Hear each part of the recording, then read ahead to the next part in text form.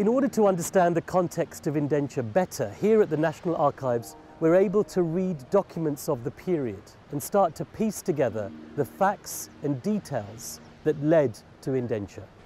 Girmit comes from the word agreement, and agreements like this documented the name, place of birth, occupation, next of kin, and faith, and allows us an insight into the early lives of these individuals. The National Archives are the official archive of the UK government, and we hold records going back 1,000 years. Those records belong to the nation and they help us to tell its stories. So the role of the National Archives is to collect, to preserve, to keep safe those records. And importantly, we believe that archives are for everyone.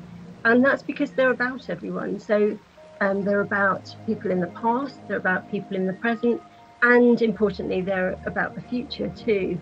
And so an important part of our role is to make those archives accessible to everyone, wherever they are. The National Archives has over 1,000 years of this country's history, and within it we contain some fascinating and important files about the story of indentured labour. These histories of indentured labour, of the contracting, of the employment, of the transportation, are available for global audiences, audiences that can access them at any time, anywhere in the world.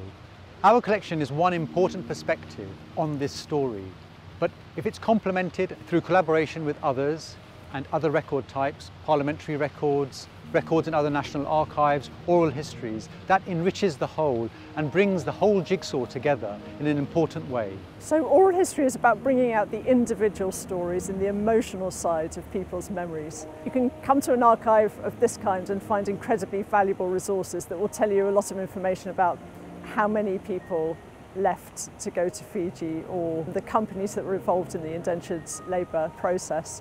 But you wouldn't find very much about the emotional side. What was driving people to try and find a new life, to start a new life? What challenges did people face when they arrived? What were their living conditions like? What friendships did they make? What was the work that they were doing like? What impact did that have on them?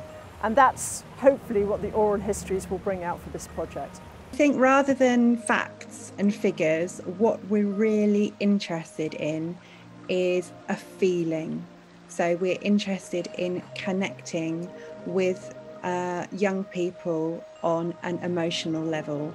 If you make that emotional connection with young people, they are far more likely to remember learning about that period in history than if you're just talking facts and figures. So it's really important that we hang this on real life experiences and we tell real life stories. So we're absolutely delighted to be working on this project with Nukthut, which is obviously around the wider story of indentured people. And this partnership actually is a great example of how archives can be a resource to bring people and communities together. Working in partnership, you can often reach communities that may not be familiar with archives and obviously widen our audience and share those stories more widely. So we do have this important collection of records which relate to Indian indenture, both in terms of individual colonies and in terms of how the system actually worked. So on the one hand, you've got these administrative records which give us a very good idea of some of the bigger picture of this history. For example, the kind of numbers and scale of this part of history, people being transported from India to the colonies. But then on the other hand, we've also got some records which allow researchers to look at individuals' human stories. So we go from the sort of bigger picture history right down to the personal stories. And I think that this project is something that can help us to look at both of those angles and to share those things more widely with people for whom this may be really relevant as part of their identity or their history. Documents, data and the social and political motivations alongside the human story underpins the story of Girmit.